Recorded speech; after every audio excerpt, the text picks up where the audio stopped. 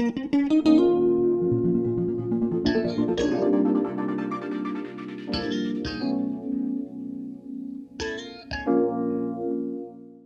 una pennellata, il gesto per eccellenza del pittore, diventare se stessa oggetto di opera d'arte?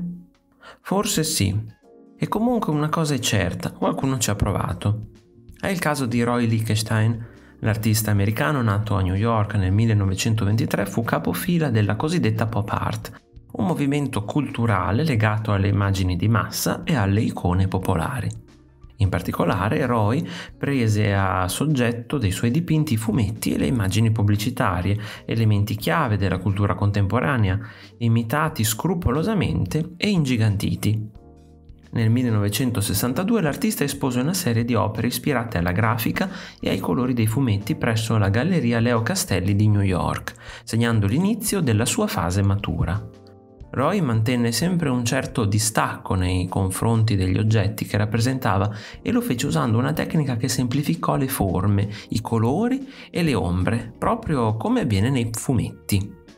Pennellata è un'enorme statua il cui tema non ha nulla a che fare con la scultura, ma riguarda invece la pittura, come si può capire dal titolo. L'opera è strettamente collegata al quadro che Lichtenstein realizzò nel 1965, quadro che rappresenta una critica ironica rivolta agli artisti appartenenti al movimento dell'espressionismo astratto che avevano precedentemente accusato di superficialità il mondo della pop art.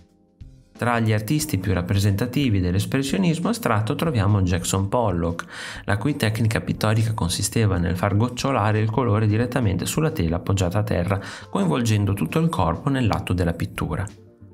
Dal 1980 in poi Lichtenstein adottò il tema della pennellata in una serie di lavori tridimensionali sotto forma di sculture di media e grandi dimensione. L'opera che vedete qui fu realizzata nel 1996, un anno prima della morte dell'artista, ed è in alluminio dipinto. Come tutta la serie, anche questa enorme scultura, alta più di 9 metri, è una parodia ironica dello stile pittorico espressionista astratto.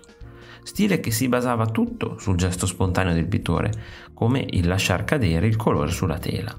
In questa scultura quel gesto viene semplificato e ridotto a un semplice segno, dimostrandoci che qualsiasi cosa può diventare oggetto di interesse per la pop art. Una curiosità. I dipinti di Lichtenstein sono ad oggi tra i più quotati sul mercato dell'arte.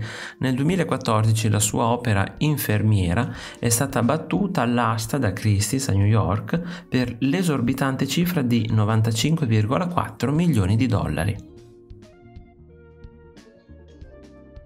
Se ti è piaciuto il video, iscriviti al canale, lascia like e condividilo con i tuoi amici. Ti invito anche a visitare il mio negozio. Un saluto e al prossimo video di Artesplorando!